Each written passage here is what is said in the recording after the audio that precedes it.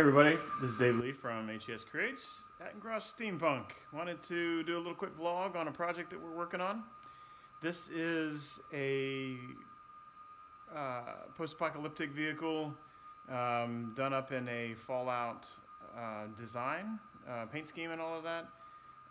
But I think even though it's a Fallout vehicle, it still works really well for for steampunk and things like this. So I'm going to show you a little bit of what I've been doing with the paint job.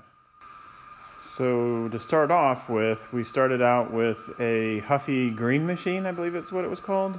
It is an electric vehicle. There's a motor up in here, chain drive front wheel. That red button there is your acceleration, and both of these pedals turn the rear wheels. A lot of fun to drive. It's a 24-volt system. Zipping around with my butt in there at 250 pounds, 6'4". So the average person's height and weight should be no problem. This machine gun, the barrels turn, it's mounted to the top. You know, it needs to have gun. But this little Gatling gun here, I've only started to paint it, so don't judge it right yet. I just did a couple base colors, but what I wanted to show you is that I've been experimenting with this paint I got called Modern Masters Metal Effects Rust. Now this is really cool, and if you've used this already before, then drop some links or comments in the links. Drop some comments below and send me some pictures. I would love to see what you guys did. But basically what you do is, the first coat, you have this primer that goes on, and it gives it a reddish brown effect. You do 2 coats of that. I went, and as I put it on, I kind of brushed the edges away. I didn't want it to look, perfect. This is a dystopian vehicle, and I kind of focused rust where water would drip, where angles were, so the exhaust manifold here came off of a Batmobile, and so I've just got rust all over. When I did the paint, I wanted it to be kind of the blue had been rubbed down to the metal. Of course, this is plastic, but so that presented some fun challenges.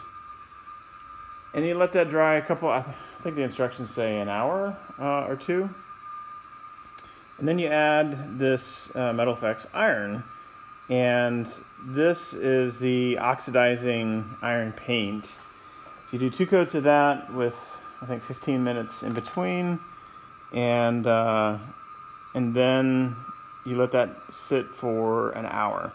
And then what we're going to do after that is we're going to use some of the rust activator. Now this is going to go into a little mister bottle, so I can lightly mist over it, and then everywhere that I have painted is going to form rust. Now another cool thing for steampunk and whatnot, this paint is good for, is that if you use their bronze paint, I've got some of it over here. I love using this. So you have their bronze, they've got copper.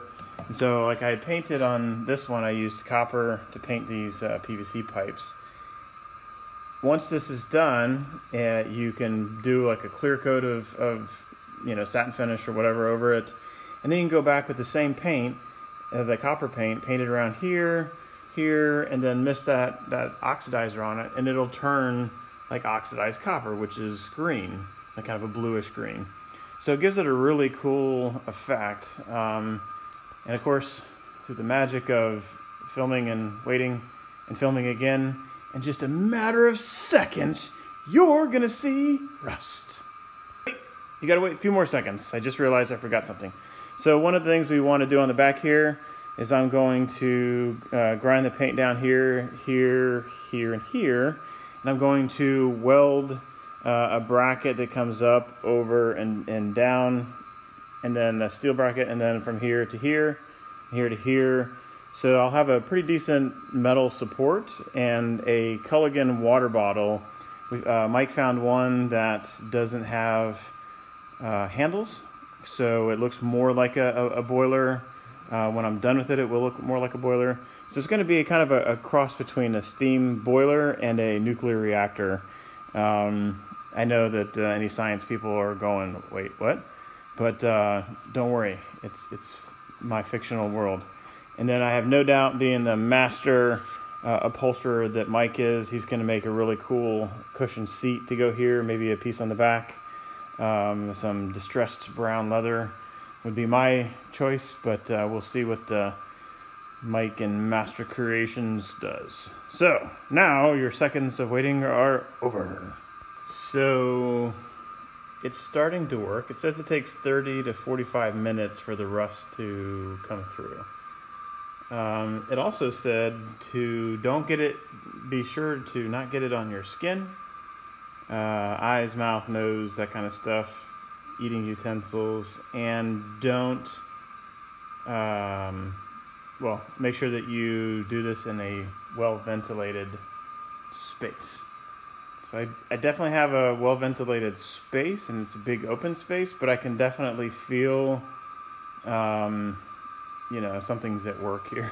Like, it's almost like when you go to an indoor swimming pool and you feel just like the smell of the chlorine. It's not strong like that, but you kind of feel like something's going on. I also started painting more of the Gatling gun. It still looks very, very rough, but I'm going to go back with silver and do the edging and stuff like that, because I like doing the edges in silver like that. Yeah, so I'll come back in a few more seconds and we'll see how much more rust is here. And there it is. So it ends up being like a light brown color of rust. It's interesting. I think it looks really cool. Definitely a cool effect. It still, I think, has a few more minutes. It says give it a half hour to 45 minutes. But I love the fact that you can get rust on plastic.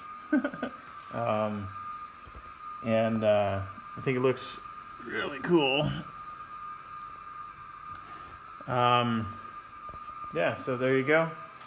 I also have some other rust paint to try out. That's from Modern Masters, but it's different. So one was red rust and one is more brown rust, and give you variations. But yeah, so one of the things about this vehicle is that the whole purpose is to sell it.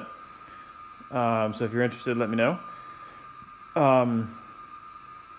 But we wanted to have a vehicle that, you know, you could put in a large trunk of a car or SUV, something like that, you know, that doesn't require a trailer or any kind of the bigger logistics to get it around, and that you could drive it at a convention. And because it's Fallout and a little dystopian, you'll be able to drive it at steampunk conventions. You can take it to comicons and have all sorts of fun. So, more later.